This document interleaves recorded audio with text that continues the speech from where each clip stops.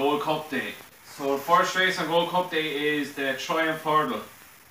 So prices are Aqua Shakira 3-1, Mr. Adjudicator 8-1, Stormy Island 8, We Have a Dream 8, Far Class 10s, and Redison 10s, and 20-1, bigger the rest. Start with Aqua Shakira, unbeaten this season. Every race she ran's been at Cheltenham.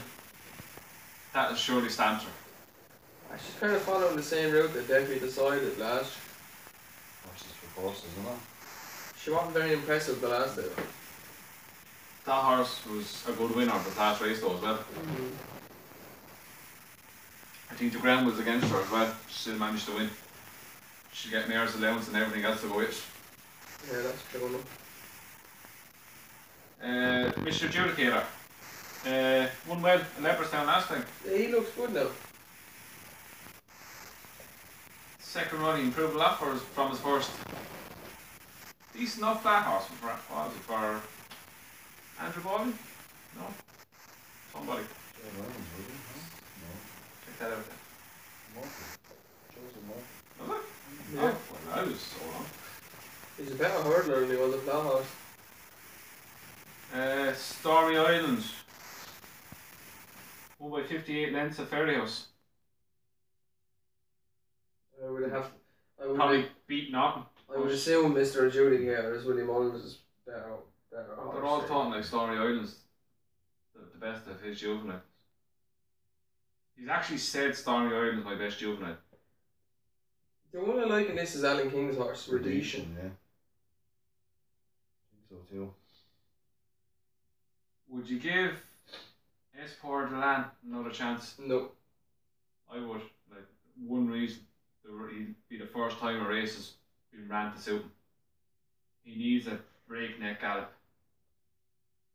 You can see it, every race he's ran, he's been pulling. It's the only race that's going to be running fast enough for him. At 25-1, he was second favourite this time 2 weeks ago. I think it's a huge price of that. Sussex Ranger is going to win the handicap juvenile hurdle. Fred Winter. Here's a big shout now. He's going to win Fred Winter. Gary Moore, I think, trains him. He does? He looks tailor-made for that. I honestly have no big feeling in this, but Redemption, I think he'll go close. I never really liked this race. Lucky dip, I think, isn't it? Yeah. After Shakira has the form, has the course form. Mr. Adjudicator is Ireland's best. You need a real tough horse to win this. And I don't know if Apple Shakira has it.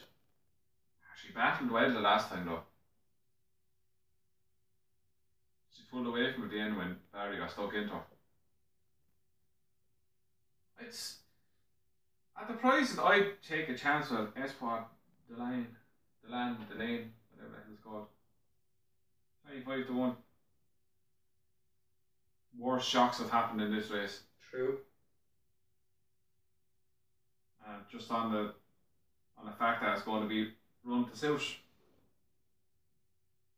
Right?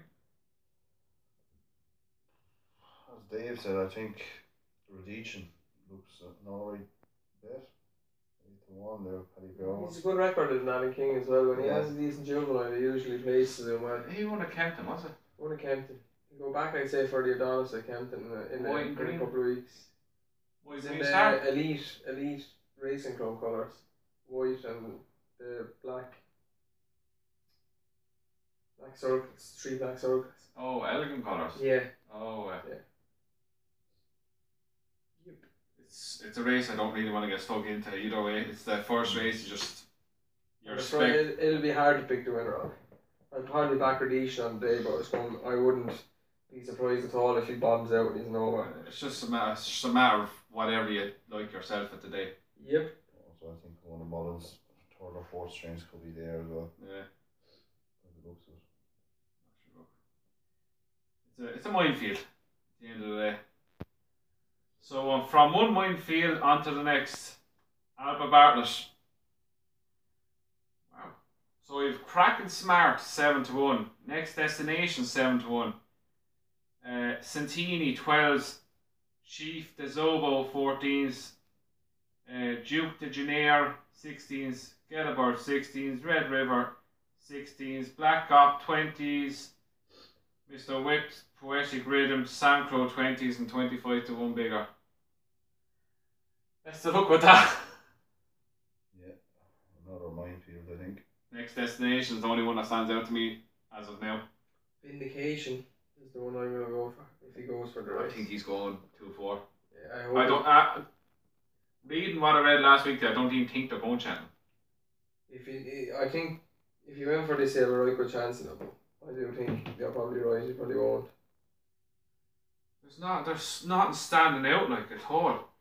If he don't go for it, and obviously Sam Crow is probably more than likely going to go for the Neptune, so it'll be next destination. But he won't be a great price. He's sevens. He won't be on the day though. He has the form. He has that. He's the type of horse that can run well in it. What price do you Paddy Power? No runner. Do you think that Kraken Smart could turn the form around in him? No. Probably not. I think there's still improvement coming from Next Destination. What about Santini? Too inexperienced. Yeah, it's a hard race.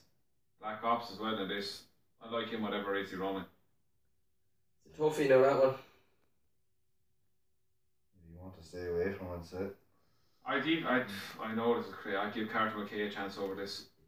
He look even over when he ran 2-4 over Christmas. He still looked like he needed further. Not good horse. And that's Donald Park. He bombed out at Christmas. Oh, not Christmas, at Dublin Festival. Poetic Rhythm. Probably won't run it. Blow by Blow. Forgotten horse. No. He's not good enough. No, probably not. I drawn straight to Next Destination. That's yeah. Next Destination. It's not a race I've overly much interest in. Right? Shift is over, I think. Who trained that Willie's horse? No, Nicky Henderson. Nicky Henderson. Can't picture him. Yeah. Vindication for me with the hope that he turns up. Yeah, I'm Next Destination. The fact that I think there's still more improvement to come from. Right, that. On to the showpiece, the Gold Cup. Mike Boyd 4s, Native River 13-2, Size and John 7s, Club the Vic 10, Road to Respect 10, Coney Island 12s, Duke 16s, 20-1 bigger. Mike Boyd hasn't a hope in hell of winning this. Why do you think that? He's not good enough. No. No. Sounds like Brian's going to disagree with you. I like this. Finally getting an argument out of him. I don't know. I like Size and John. Yeah. I think he's going to win it back to back. I can't desert him now. You shouldn't. I've ranted and raved all year about this fella. You shouldn't desert. I also like Coney Island. Ryanair. Yeah, I hope not back for the Gold Cup already. I hope some of them go for the Ryanair because there's too many of the shows at the moment. I can take it. My boy, I just can't have him. He's jumping, I think. He's jumping and he'll go off for a pint again. That was a bad RSA. Yeah, Whisper hasn't held the form up, so. And he ran well in the Hennessy. Terrible race. Even Patrick Mullen said it. The form is nowhere near. Don't be bitter because I bet you by a head. The form is nowhere near a Gold Cup standard. Usually the Hennessy, the winner of the Hennessy is a Gold Cup horse. Yeah, that's true. That's Because very true. Total Recall is not a Gold Cup horse. And Whisper's not a Gold Cup horse. No, and So it doesn't. That was an awful King George's It bet. doesn't surprise me that my bite was Hammer and Whisper last year. They're just not up to standard, those horses. And my bite was, what was he, 11 before, about 3 days ago, now it's 4 to 1. There's no one. Can't have them.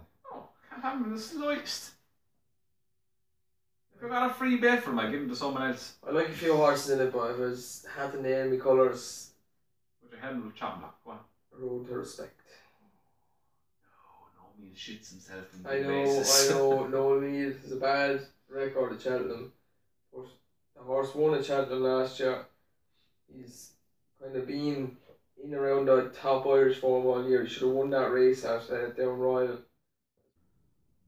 So something went wrong with the camera and the sound in the middle of going through the Gold Cup. So we were still talking. I can remember what we were saying. So where we just cut off, Dave was talking us through his pick, which was Road to Respect. He really liked him. He likes that. He's an improver. He's a good jumper and so on. But I was saying, question the form with Back of the Flow and Outlander finishing so close and with the Christmas Chase. The race that Size and John went off favourite on. But I don't think he has what it takes to win the race. I think he'll run well. But when it comes down to the crunch, I don't think he'll have that extra bit that'll see him up the hill. There's one more also touching on, which was Ed Wolf, the winner of the Leopardstown Chase at their big festival meeting there a few weeks ago. It was the horse, if you remember, that was pulled up in the 4 miler when he looked like winning, and he was practically dead going off the track. But Joseph O'Brien has performed a miracle to get this horse back, and he had a very good and taken staying performance. Whether he would have beat Claude de Vic if he stood up is a question now, but he's still a huge price at 33 to 1. So I wouldn't put anyone off having an each way bet on him, especially with Joseph O'Brien trailing him. And also Brian also made a case for Size and John as well, the horse that I also like. So the conclusion was, me and Brian really like Size and John to make it back-to-back wins, and Dave liked Road to Respect to run a huge race. So that was the Gold Cup verdict, more or less. So now I'll just run through a few of the handicaps and horses that I think stood out at big enough prices. So on day one, the ultimate handicap, I was looking at Acapella Bourgeois. I know he hasn't run well at all this season for Willie Mullins, but I think with a bit of a break, a bit of sun on his back, and the return to this trip will suit him very well, and he could be very well handicapped on last year's form when he absolutely destroyed the field. He was at Navan or Nace, and he is currently a 14 to 1 shot for the ultimate. I'd be very interested in him now if he went for that. And another one in that Alan King has more or less said that he's going to run in this, which was a bit surprising, is Yanworth. Unless he's after getting a very nice mark and he's running this, he's currently a 10 to 1 to 6 to 1 in places. Looking at that now, if his jumping holds together, which has been his downfall over fences, his hurdle form is head and shoulders above the rest of these on over a longer trip, as in from his Aintree win over 3 miles. Another one on the first day in the Close Brothers is Ted Walsh's, and he's second now. He's been running second behind very, very good horses all season, and I think he's going to get a fair handicap mark on what he's done. And I think he's a very good horse that can run a huge race. He's currently a 16 to 1. So one in the Carl Cup I like is Pink Shoe. Colin Tizard's horse for Alan Potts. He won a big pot at I think it was Cheltenham, one of the festivals last year. And he's currently 16 to 1 shot. He's done nothing really this year, but I think the return to better ground will see him improve a stone. So he's currently 16 to 1 shot. At the moment, these are without decorations or anything like that. So I think he'll have a good shot at 16 to 1 if he has a fair weight. On to the Fred Winter. There's two I really like in this. And one is Sussex Ranger. He finished second to We Have a Dream at Chepstow, and he put it up the whole way. and he has the profile of a horse that could go very, very well in the Fred Winter. He's battle hardened. He goes with the pace. He's very, very tough juvenile. So I think at 14 to 1 he has a huge chance. And there's one I think that's being absolutely laid out for this is Paul Nicholls' Active Valor. He was a decent horse on the flat. I think he won first time out. He won first time out on ground he didn't like, and he bombed out in his next 2 races on heavy ground. He's a good ground horse. This has a laid out job written all over it, and it's 16 to 1. I think he's a very, very good bet. The next, the Potemps final I'm going to go through, and so with 2 in this, there's one horse on his farm 2-3 years ago. He's absolutely chucked in, and he seems to be getting a little bit of spark back into him, and that's Nicky Henderson's Beat That. If they thought his time was up, they would have stopped him, they would have moved him on, but they seem to be sticking with him, and that gives me enough confidence to back him in that at 25 to 1. And there's another one at 25 to 1 in this that I really like as well. It's To Be Fair. He's the horse last year that racked up all the wins. He won 7 in a row, I think, and he went off favour for this race last year. He's currently, I think, £6 lower than last year, and he's coming into this off a lighter campaign. And he ran in a race, I can't remember where it was, but he finished 3rd, and it was a very, very promising run, and he's been put away for this. So To Be Fair, 25 to 1 is a very interesting bet. Another one we go on to is the Brown Advisory Handicap Chase. There's 2 I've picked in this as well. One would be Fergal O'Brien's Barney Dwan. The only worry with him would be his jumping over fences around Cheltenham. But he's a good engine. He's starting to get the hang of things. He's won his last race in a 14 to 1. He's a good shot. And another one who needs good ground no matter what. He's very progressive last year, Peregrine Run. Trained by a small trainer in Ireland. He's currently 20 to 1 shot. He's been laid out for this, and he's going to run a huge race if the ground is good. Next on to the Kim Muir, and this race just has Couture written all over it. This will be a horse I say Nina will be on, and it'll go off favourite. It's currently favourite 11 to 2. I think it's going to be shorter on the day. This has been his target all year, and I think this horse is going to take all the beating in this race. Next is the County Hurdle. The horse in this that is absolutely, he's about £20 well in on what he does in the flat, and that's Max Dynamite. But the only thing is the thing can barely jump a hurdle. If all of a sudden he decided to remember how to jump a hurdle, this thing would win by half the track. It's so well handicapped, it's not even funny. And there's one that I wrote down before he ran on Saturday, was Cliffs of Dover. Before he decided to think he was a sprinter, the second the tapes went up over the weekend, and just ran his race after 2 furlongs. But he's 33 to 1. I'd like to see him before the race before I went anywhere near him, but before he was out injured, he racked up 6 wins in a row, I think, and he looked very promising juvenile. But he needs to, I think he needed that. He was just mad to get back at the racetrack, and he thought he was Usain Bolt at one stage, and he went about 50 lengths clear. And obviously he died near a finish and pulled them up. And another one I like is Call Me Lord.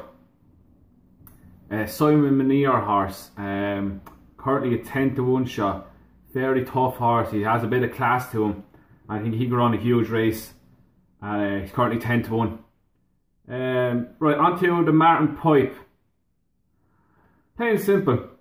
Whatever James Bowen is riding, he's absolutely stealing £3, and he's going to be more savvy in these races, in the boys race. So I said, whatever he's riding, have a serious look at, because he's going to more or less have the choice of the best horse in the race. The Fox Hunters. What I really like in this is last year's second, Wonderful Charm. I think they rode him last year, worried that he wouldn't get the trip, but he got the trip very well and ran well for a long way in the National. Then after that, he won his recent comeback with Samuel Cohen on him with his head in his chest. So he's currently 6 to 1 second favourite. I think he'll run a huge race if not win it. I really like him as 6 to 1's Wonderful Charm for the Fox Hunters. And lastly, the Grand Annual. There's 3 in this that are very interesting. And one is Vanato. He's he was trained by Nicky Henderson. He ran in the, I think he was second. It was a Duvan or second to Duvan in the Arkle. Second or third to Duvan in the Arkle anyway. His form petered out dramatically. Now he's after changing stables, and he's been building up quite slowly this season. It seems to be come to a peak now, and I think he's going to be laid out for this race for the Pipes, and he's currently a 12-to-1 shot, and he's going to run a very good race. Another one is Patrick's Parks. He won the big handicap at the Leopardstown Dublin Festival meeting, ridden by Rachel Blackmore. And that was only his second run for Willie Mullins, and it was a huge improvement from his first run to the second. And I think, again, he could run a huge race. And there's one at 60-to-1 that has a bit of class and is an underrated horse, but needs spring ground. But actually won a quite good race over the winter, and that is Jessica Harrington's Woodland Opera. He won a big handicap chase at the Punchestown Festival last year and won it by a good 10 lengths, and he'd be interested at 16s. So that's all the Cheltenham stuff done and dusted, lads. So thanks for watching. I hope you enjoyed all the videos, and keep commenting at the end. I keep getting back to everyone that comments. And again, lads, thanks for watching, and just like and subscribe.